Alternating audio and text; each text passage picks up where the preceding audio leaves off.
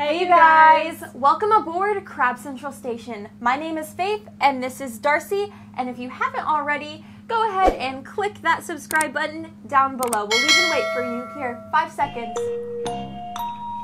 3, 2, 1. Did you do it?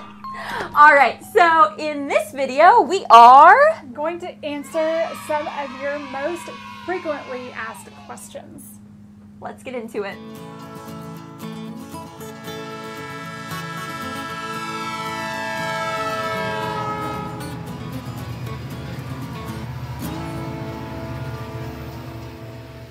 Hey Faith.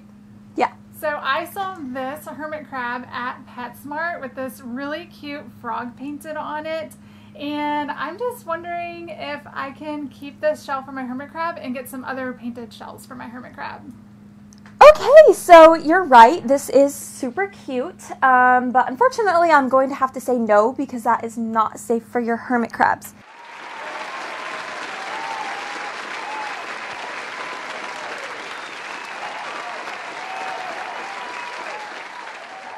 You guys, that is our first FAQ. Are painted shells safe for your hermit crabs? And the easy answer is no for 2 simple reasons. The first being that paint is not safe for any animal whatsoever, whether it's toxic, not toxic, whatever. Specifically for hermit crabs because they modify their shells. You can see right here on this natural shell that we have that there's this little piece cut out of the front. That's so that the hermit crabs can be comfortable in their home. When they modify painted shells, the paint chips off and they end up eating it. It gets stuck in their shell, things like that, and that is not safe for your crab. And the second reason has to do with the horrible hermit crab industry. So the way that they get these crabs into these easily marketable hermit crab shells is horrific. They take the crab, they throw it under this little drill press, and they crack the shell open, their natural shell that they come in, and then they throw the crab in a bin with a bunch of these horrible toxic painted shells, and they force them into it, and then they sell them in the pet stores and the beach shops, and that is not humane, and we do not want to support an industry that does that. So instead, you can offer shells just like this one or this one that are completely safe. This is just a natural shell from the beach, you guys. It's not polished, it's not engraved, and this is safe for them. This one, if you're looking for something that's a little more, is a nice sanded and polished shell, and it has this beautiful turtle engraving on it. You guys, we'll link where we get our shells down below, but the bottom line is you do not want to offer painted shells to your crabs, period. Alright guys, so the second frequently asked question that we are going to answer in this video is about lighting. And we get a lot of questions about what type of light should I use. Here you go. You can use an LED aquarium light or a UVB light. This is really controversial and talked a lot about in the hermit crab community, and to be honest with you guys, we are currently doing more research on whether or not hermit crabs need UVB light, but there is not enough conclusive evidence for that to be the case. So you have a choice. You can either use your just basic LED like we do, which is super inexpensive and easy to get at your local pet stores or online, of course. Or you can go ahead and try the UVB if that's something that you're interested in. Just know that UVB lighting is a lot more maintenance involved, and so you have to have that light within your tank, not on top of the glass. The UVB doesn't go through the glass, which also then increases the risk of harm to your hermit crabs because they climb and you don't want them to burn themselves on that UVB light. So you do have to take some precautionary measures to make it safe. Also, just know that UVB lighting, the light bulb itself, has to be changed frequently, and so make sure that you're keeping on that maintenance as well. Also, when you think about lighting, I just want to remind you guys you need a complete and consistent 12-hour day cycle as well as night cycle. And so on the LED lights, you have a nighttime viewing option. A lot of times it's like a blue or red light, and we get a lot of questions about whether or not you can use that in the evening. Really, your hermit crabs actually need complete darkness for 12 hours. So my suggestion is if you want to use that as a viewing option just while you're in the room looking at the tank for a few minutes, that's fine. That's not going to harm your hermit crabs. But when you leave for the evening and you're calling it a night yourself, go ahead and turn off all lights and let it just be dark in the hermit crab tank. All right, I think one other tip I have for you. So you can actually get yourself a timer. It plugs into the wall, and then you plug the light into the timer. You can set it so that it actually automatically turns off 12 hours and then turns on the next 12 hours. And so it's like worry-free. Super easy. Yeah, it's pretty awesome. I mean, we do that on our tanks. So, so yeah, that's a great tip for you as well. All right, you guys, so our third and our fourth FAQ kind of go together. So the first one has to do with EcoEarth. Can you use just EcoEarth as your substrate in your tank? The answer to that is no, and that's for multiple reasons. Guys, we have firsthand experience with why you don't want to do this. Our first few tanks were just EcoEarth substrate, and we were like, why are all these bad things happening? Well, now we know why, because we were just using EcoEarth. So the first problem is that EcoEarth attracts bugs. So you are very likely to have a bug infestation, which is horrible. We've had our experience with that. You don't want that. The next one is that EcoEarth holds lots of humidity into the tank, which means you are far more likely to have a mold outbreak or a bacterial bloom or a fungal bloom. And the EcoEarth just kind of hosts those things, which you do not want. Once again, it's bad for the crabs.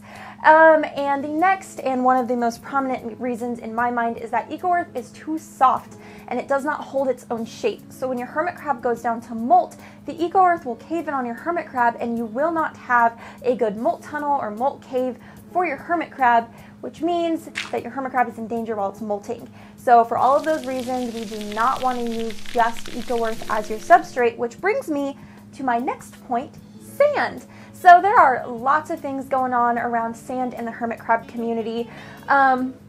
So first and foremost, I want to talk about calcium sand. We get this question all the time. Hey, I'm at the pet store, I'm seeing this calcium sand, you know, can I use it? The answer to that is no. You do not want to use any form of calcium sand in your hermit crab tank, and the reason is because when it gets wet, it can actually get behind your hermit crab shell and almost act like cement back there, and it will glue your hermit crab into their shell, which will eventually harm them, and unfortunately it will probably cause them to perish. You do not want to use calcium sand in your tank. And the next question that we get really often is, can I use sand from a beach? The answer to that question, it's a very great question, is no. The sand from the beach, first and foremost, it's usually illegal in most states to actually take sand from a beach, so you don't want to do that. Often it can be contaminated, it's not clean, things like that, so you don't want to use sand from a beach. Alternatively, what we do to get sand into our tanks is we like to go to Home Depot, and you just go to the section in Home Depot that sells play sand, and you get some play sand. You don't have to wash this sand to put it in your tank, you guys. It goes through a treatment process before it gets into your tank, so you don't have to wash it, you don't have to bake it, anything like that. When you get it from the store, it's good to go right into your tank. Recently, we've been getting questions about Fluker's play sand from the pet store. This is safe for your crabs, you guys, but it doesn't come in a very big bag, and it's really, really, really expensive. It is far cheaper to just go to Home Depot, get some play sand, and use that. But the Fluker sand is safe for your crabs if that's what you choose to use. So yeah, that is the EcoEarth and the play sand. So now we're going to talk about what actually makes good substrate. So we've talked about this all the time, but we're just going to say it again. You want to do the 5-to-1 ratio in your tank. So that means 5 parts play sand to 1 part EcoEarth. That is what makes the perfect substrate for your crabs to have safe molt caves and tunnels. Not too much humidity, the right amount of humidity though. It doesn't host bacterial blooms very easily, mold, things like that. It doesn't attract bugs. It's the perfect amount for your crabs. So 5-to-1 is what you want to do. All right, and the last FAQ for this video is all about salt, especially the kind you're going to use for your saltwater pool. And so you want to be using marine grade salt only. We prefer reef crystals, but we have also used Instant Ocean, and those are both safe salts to use for your saltwater. We will put in the description below all of the marine salts that are safe for your hermit crab.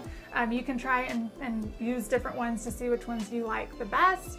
But you don't want to use household salts or table salts. Those are dangerous. Actually, you don't even want to put that in any kind of food or seasoned, meat or something like that you're putting in your tank. You don't want to use any kind of salt like that.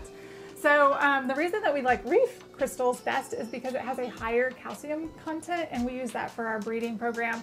But we've just found that it dissolves in the water easily and it doesn't clump as easy as Instant Ocean, and so that's just our preference. But like I said, you can find one that you like best. Another question we get when it comes to saltwater pools for hermit crabs is if you can use actually just water from the ocean. After all, that's where the hermit crabs come from, and if you live by the beach, it seems pretty simple to just go and get yourself some for your tank. However, there's a couple things with that. First of all, it's usually illegal to collect things off of public beaches, so you don't want to do that. And secondly, you know, think of the ocean and the beach, you know, same thing with the sand that Faith was talking about earlier. That is a open environment where, you know, the ecosystem is balanced. And so that's why it's safe for hermit crabs there on that beach, and in that ocean water is totally fine because it's an open environment. We are creating a closed environment, and so we have to be more mindful and careful about what we're putting in those tanks. And in the ocean, you have all kinds of microorganisms that you do not want to bring home into your closed environment. You have contaminants and things like that. So it's just safer for your hermit crabs, for your home, for your tank, to stick with those marine crystals, reef crystals. Yes, marine grade salt is best for your hermit crabs, and so definitely stick with that, you guys. I know too, when I'm thinking about this, actually, at like the pet stores, they have hermit crab water bottles. It kind of looks like drinking water like we use, but it's the hermit crab water. You can get salt or regular, and actually you don't want either of those. So it's not the correct kind of salt water. It's not the salinity that you need for your hermit crabs. And the regular freshwater bottles, they don't have the minerals that tap water has. It's not ready for your tank as well, so it's a lot easier. Just use your tap water and put your prime in there. And it's way cheaper than trying to buy those very expensive hermit crab water bottles from the store.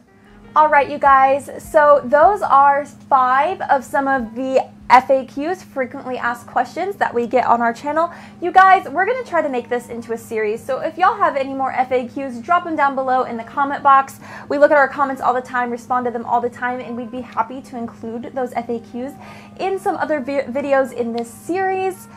And if you haven't already, please subscribe to our channel and click the bell so you can be notified when we drop new content. And follow us over on our social medias, you guys. We do a lot of interacting there. You can DM us with any questions as always.